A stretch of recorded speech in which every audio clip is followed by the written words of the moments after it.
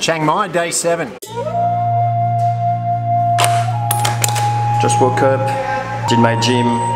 Amma and Agar's been testing co-working space, apparently it didn't go well. So we are going to a coffee place. It says it's coffee, so I'm waiting for my Uber on this one. I'm not really fancy walking 20 minutes after my exercise this morning. I got other things to do. I do work, despite the daily showing only the fun side. And we're here.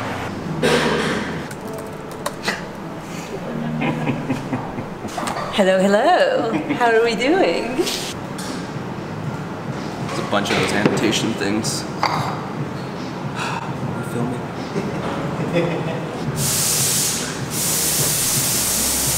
Look, everyone's got a Mac. Mac. No, not everyone. This side doesn't have Mac. Only the Asian people don't have Macs. Oh, the Asian people don't have Macs. Let's try to verify the theory. I think you're right, Bunty.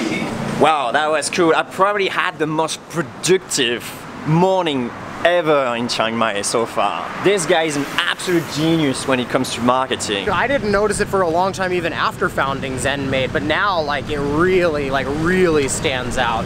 You know, ZenMade's a marketing company more than anything else. In that coffee shop, we were like discussing the impact that a founder background has on the company as a whole. Yeah. Is like tremendous. Like for example, I come from a product development background, so everything we do is like we're trying to win by product superiority, but that leaves some kind of weaknesses, which is like we don't have any sales outbound and our marketing is pretty weak at the moment. And he comes from a marketing background, so his marketing is like absolutely spot on, but the product actually needs to sort of like improve and then step up from the technical standpoint. But yeah, that's definitely the difference between, you know, product founder and marketing founder, you know?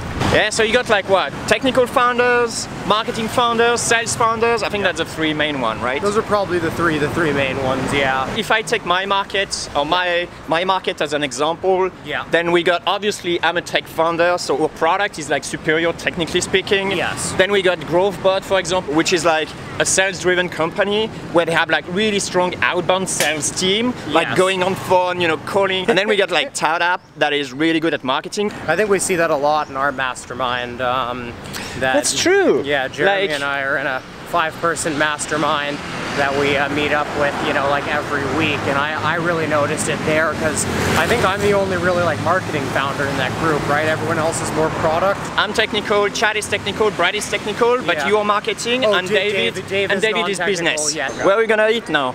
We are going to the salad concept. Is that the thing that Aga keeps on trying to avoid? Yes, it is, which is why we're going now, because Aga is not with us for lunch today. Are you coming to the LinkedIn meetup? Yeah, for sure. Okay. That's later tonight, guys. Alright, so that's your salad concept. Oh!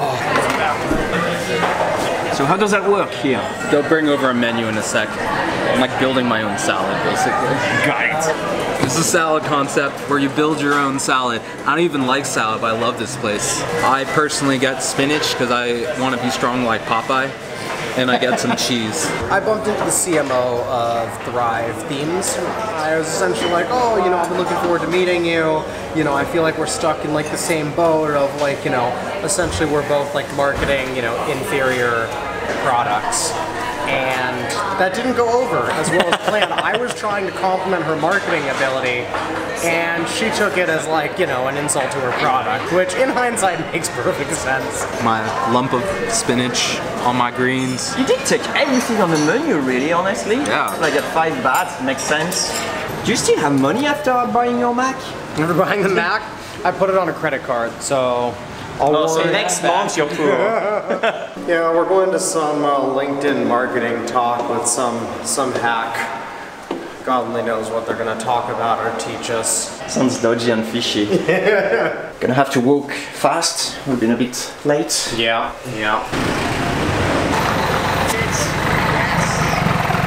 Oh, that's close. Whoa! Oh shit! Here we go, back again. Oh wow, we got people here. Look. It's already more successful than the Bitcoin one. Hey, I'm Grant. Hey, Omar. Hey, Tim. Hey, Wes. Probably one of the most relevant meetups to all the different random things you've been to. Man, the Bitcoin one. That was a joke. everyone's broke. No one showed up. That was him on video. Are you guys getting food? Absolutely, the most important thing here. Well, thanks for the formal Chiang Mai LinkedIn meetup. Yeah, my name is Bunty. I'm a business owner, I have a SaaS business. I'm Grant, and obviously, Tim, we're in business together. Nice. We have a PPC agency. We're getting kicked out. Yes, we are getting fully kicked out. Grant, lovely meeting you. Bunty, I'll see you tomorrow. Bye guys, nice meeting you. See you guys. Bye. Remember to buy a quick mail. That was a great group here. Yeah. I loved it. The foundation's probably the best community of entrepreneurs, I think, because of the mindset and all of that jazz, that everyone in the foundation is very understanding of everyone being on the journey and blah blah blah. The DC tends to have like the highest level entrepreneurs, or like the content on there that's specifically shared is just the highest level, goes into the most detail. You tend to be able to take a lot of posts off the DC forum and actually apply them to your business pretty much immediately, which is really cool. Back in the town. I had just a sandwich. Where do we go for dinner now? Subway. I mean, where do we really go for dinner? So Beast Burger it is? Alright, I wasn't thinking Beast Burger, but Is that growing on you right now? You had me at Beast Burger. Today, on No Reservations Chiang Mai, we're gonna walk through your prototypical Thai market.